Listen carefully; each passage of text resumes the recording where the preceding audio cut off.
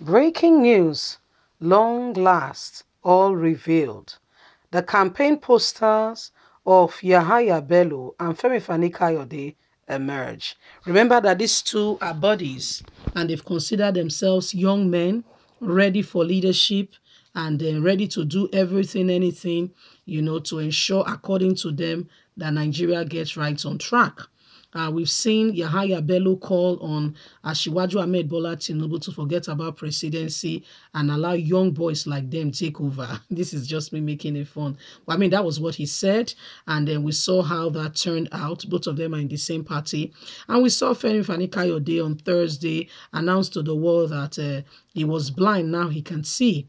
And he has joined APC, and we all know what is going on, not knowing that the whole game plan was for him and Yahaya Bello to come out as Yahaya Bello is from the north, he's from the south, so that they can bring out the formidable team, that will take over Nigeria by storm. So this is what is happening.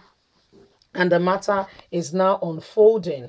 No more hiding place. No more business as usual. And this is what is going on. Yahaya Bello ready to become president. Femi Kayode ready to become vice president. How do we solve this issue?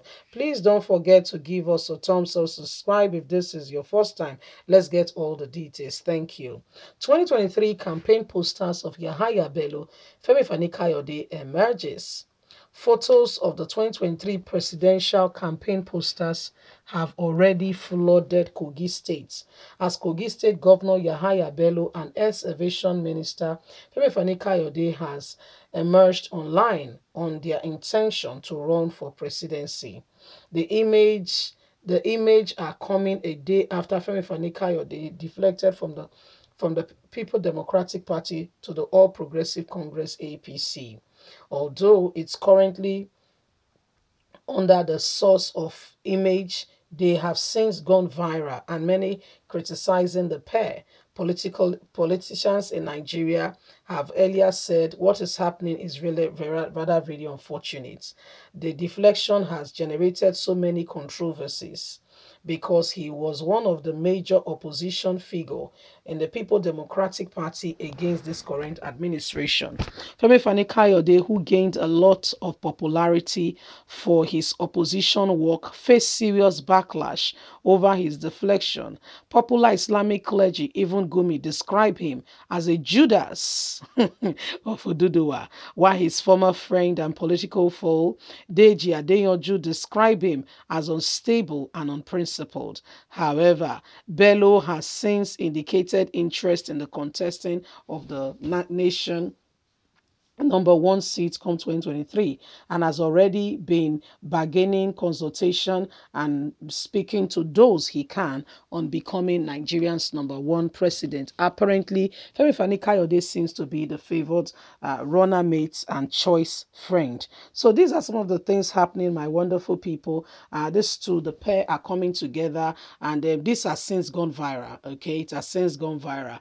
So this was Femi Kayode's intention all along, to, have the icing on the cake, become the vice president, a position that a few have occupied, the likes of Atiku, Goodluck Jonathan.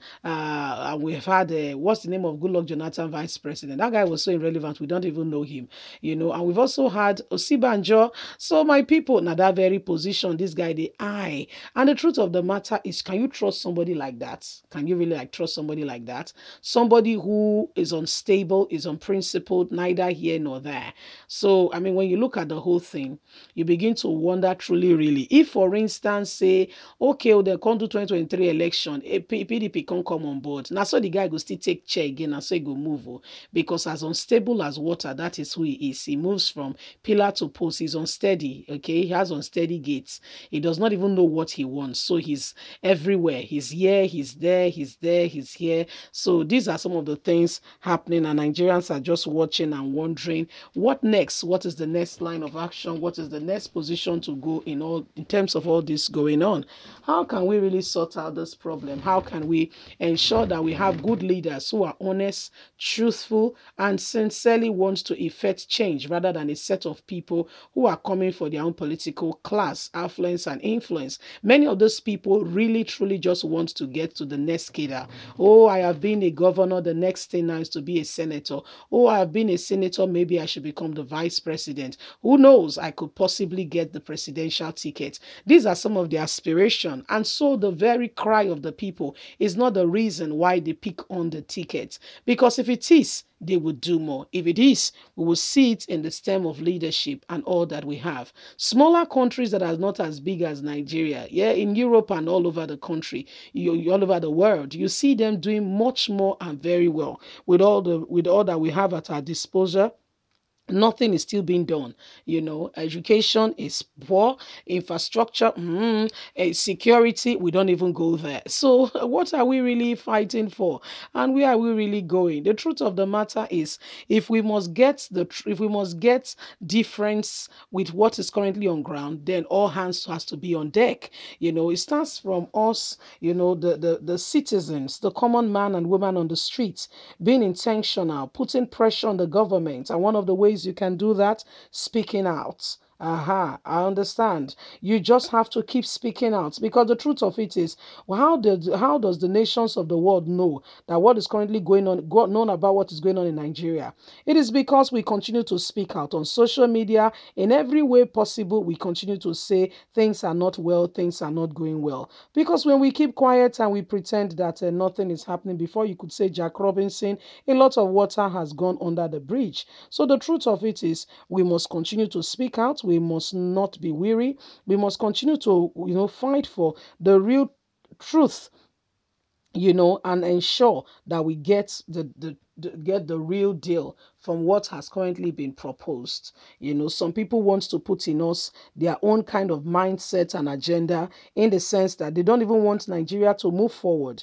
They are there and they are just there. They don't care. They travel abroad and they see how the system work.